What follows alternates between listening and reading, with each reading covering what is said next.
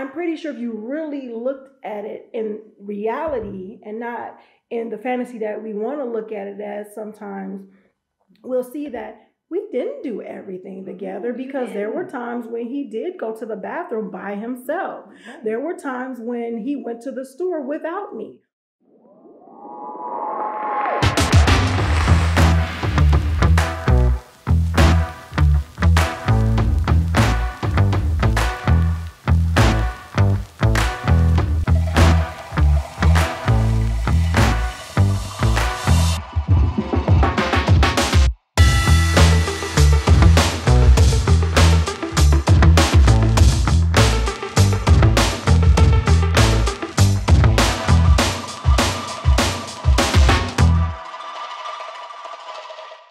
Assalamu alaikum, peace. It's Coach Nyla. Assalamu alaikum, peace. It's Coach Fatima. And we are co-wives and co-founders of Outstanding Personal Relationships, as well as co-authors of the book Let's Talk Polygyny Uncensored. So, yes.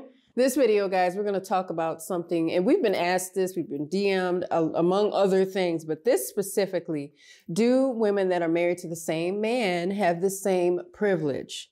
Now, people are like, do they? It depends on who you ask, honestly. We know that they do. We have the same privilege, but society would say no, because the initial wife is supposed to be there and any subsequent wife or wives are not. It's that social conditioning, you know, and we have to be careful as co-wives to make sure that we're not the ones saying that this wife doesn't have privilege or these wives don't have privilege because they're behind me or in the timeline in order. Right. And we don't talk about this stuff, but it is a thing. It is a thing. Because somebody said it to me. It's like, well, remember, Fatima, you got to remember something. You're supposed to be seen with him. And I'm like, oh my God. And she was right. Because that's what is dictated to us. That is what we're conditioned with, especially in the West. Especially in the West. It's like, oh yeah, you don't matter. Your kids don't matter. Your feelings don't matter. You know, your life does not matter. So yeah, it is. I think it is a thing. Yeah, I think so too. Yeah, they definitely, people were like, oh no, we don't know. We don't want to hear about anything that you were going through, any problems or challenges you may have had. Because you chose this. See, that's the thing. Which everyone who is in the situation or in the marriage or in whatever you want to call it, it was a choice. We'd like to interrupt this video to let you guys know to make sure you are registered for the Women's Polygyny Masterclass. Yes, it's our 4-part Polygyny Masterclass with your coaches, Coach Nyla. And Coach Fatima. And we are going to talk about different things in preparing and thriving and growing in polygyny. Yeah, and your co-wife connection. Everybody asks us, so we're going to go there. We're going to talk about all those things. We really hope you guys join us. So make sure you click the link in the description and don't forget to register. We'll see you soon. Now let you get back to the video.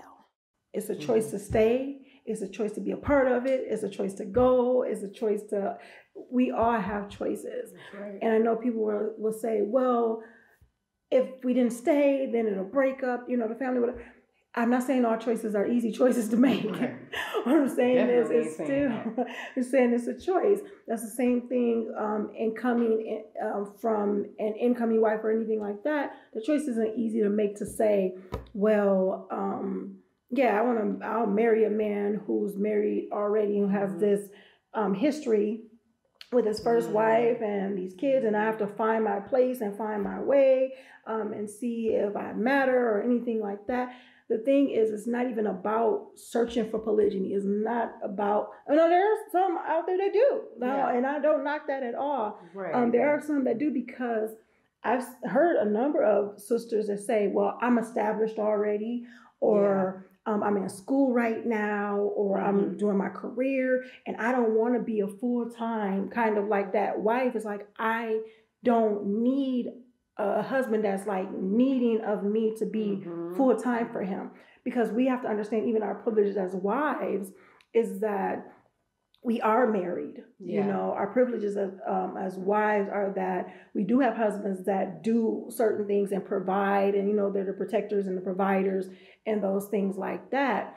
However, in polygyny you do have these different dynamics where you say, you know, well, I have my co-wife here that she can take some of this, you know, so because he's over there some of the times, he's not always over here. So I can, you know, go visit, you know, the people who I want to go visit when I want to go visit them on those times when he's not here. Or, you know, I can focus on my studies and not have to worry about having to make sure that he has something to eat, or that, you know, I'm giving him company or anything like that.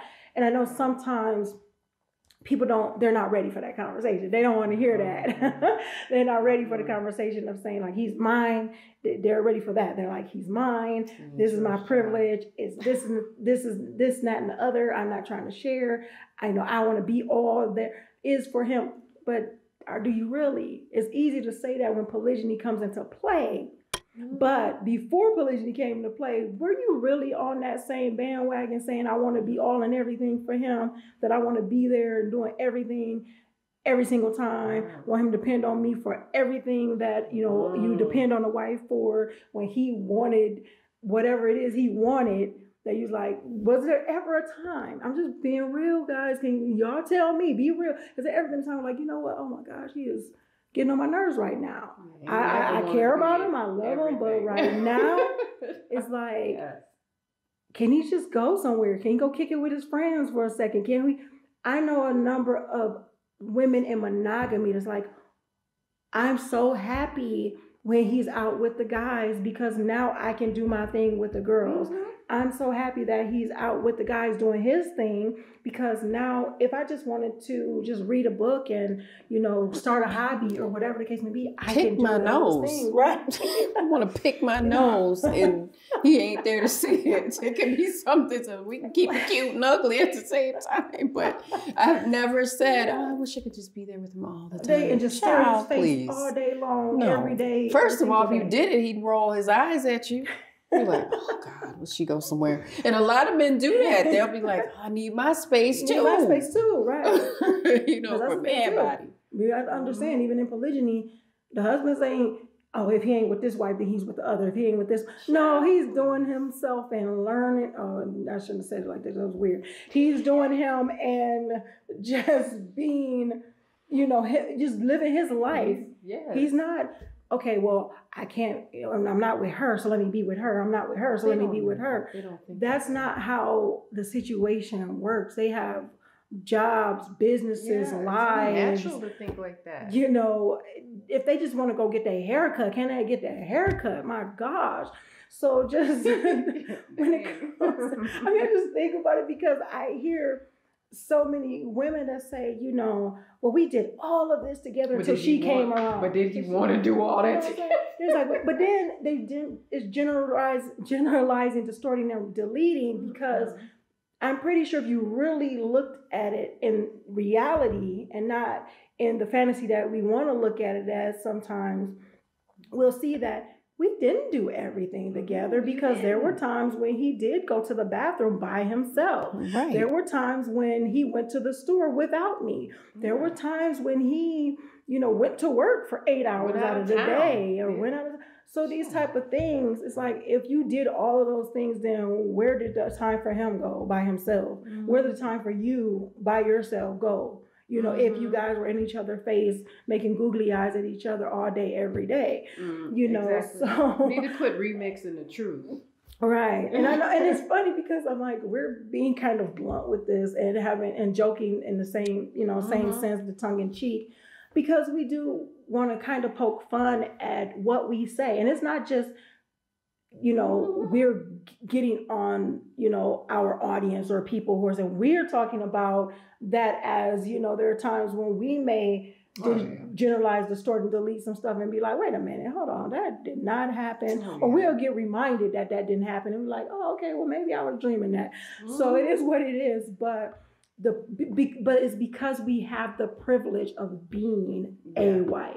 When you have that privilege of being a wife, you can say, you know, this is what I deserve. Yeah. This is what I have. This is what I should be having. This is what somebody should be giving to me and everything like that, because we are given that privilege, because he don't even have to give all the other extras. No. If you got food, clothes, and shelter, that's pretty much. That's where that ends. That's pretty it. much. That's what you should have. Everything else is extra. Yeah. Everything else is extra. So when we have sisters that say, "Oh well, you know, he paid my car note, he does this, he does that, but if he get married again, I'm gonna no, he you know, I help with some of this, I help with these things, but if he get married and I'm not doing nothing." He better find a way. That's that privilege talking. That's that privilege of, you know, him actually doing certain things and, you know, being that provider in extra stuff that, you know, we forget that it actually is extra stuff. Instead of being appreciative of it and grateful for it, we are expecting of it. So it's like, are you expecting it to happen, or are you appreciating the stuff? And if you're appreciating it, then you understand your privilege. We talked about that in another video before, when we talked about what men can't do that women can do. Yeah.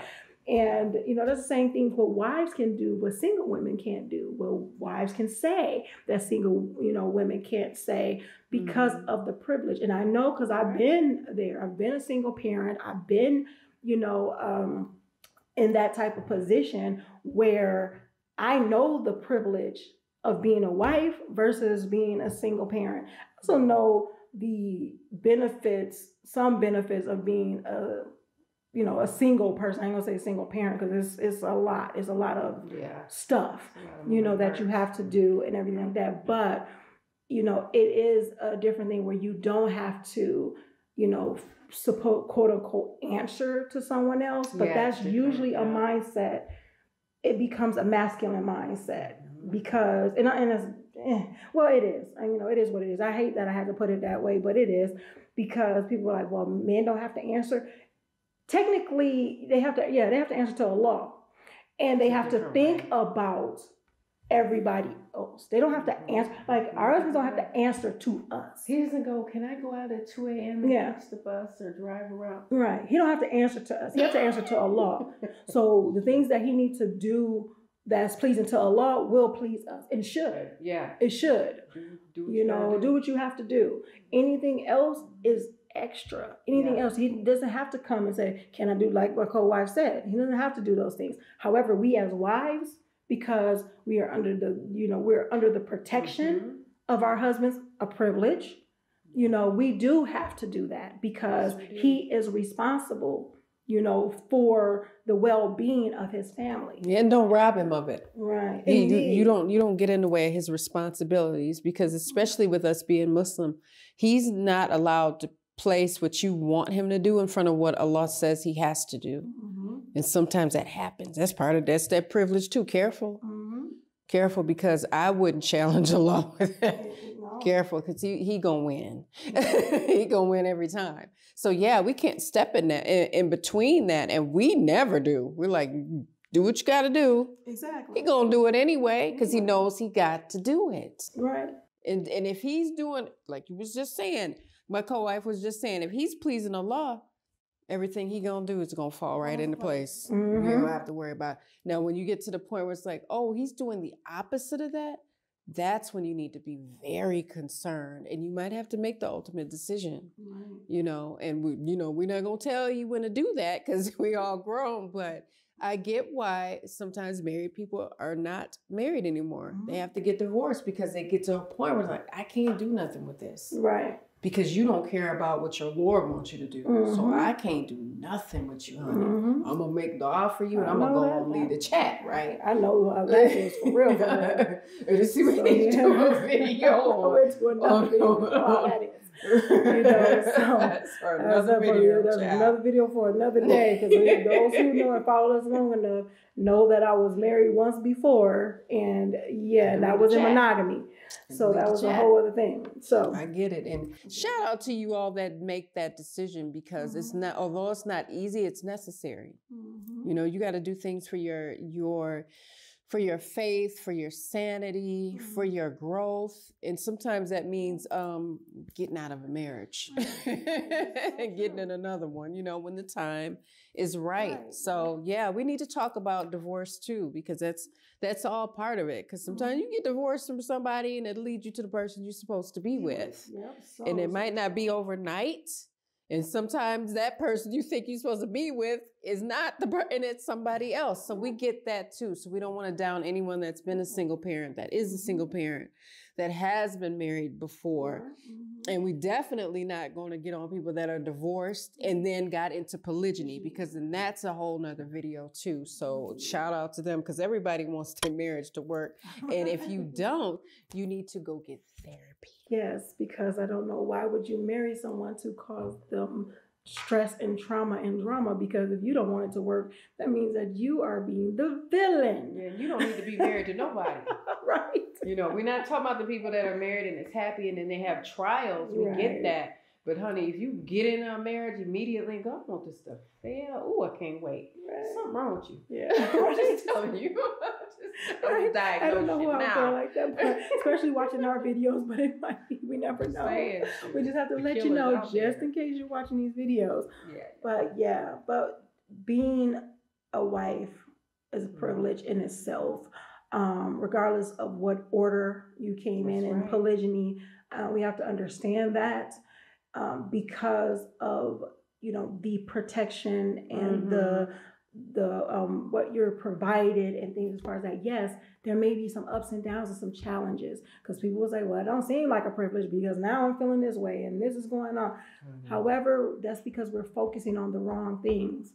You know, I want to make sure that we're focusing on what's right, what's beneficial, and really definitely look at the privilege that we have as wives. And it's better to do that without comparing who has this, who did this, who was first, who was second, who, you know, came in and why they came in and how they came in, any of those type of things. It's so, it doesn't make any sense it doesn't make any sense for success.